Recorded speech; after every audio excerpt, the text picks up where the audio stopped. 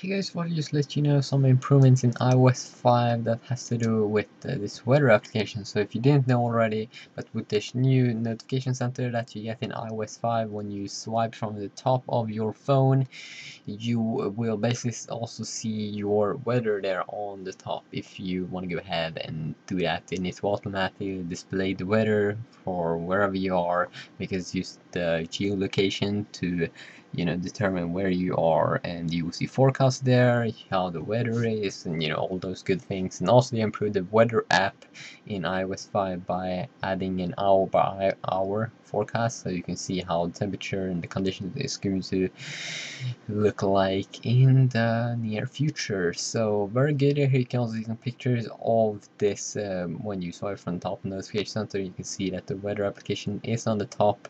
Something that I do want to see pretty soon. I don't think we're going to see it in iOS 5, but possibly in iOS 6, that we're going to see like icons that is dynamic. You can see them as widgets, like real-time information. Now it's just a static icon, and that's not that useful.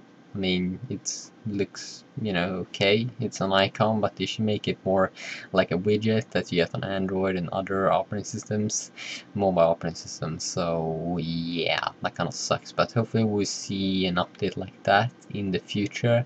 iOS 5's weather app is still powered by Yahoo, so yeah, Apple haven't their own like weather applications, so yeah, that kind of sucks, but they're probably going to buy Yahoo in the future. No, they aren't, but yeah.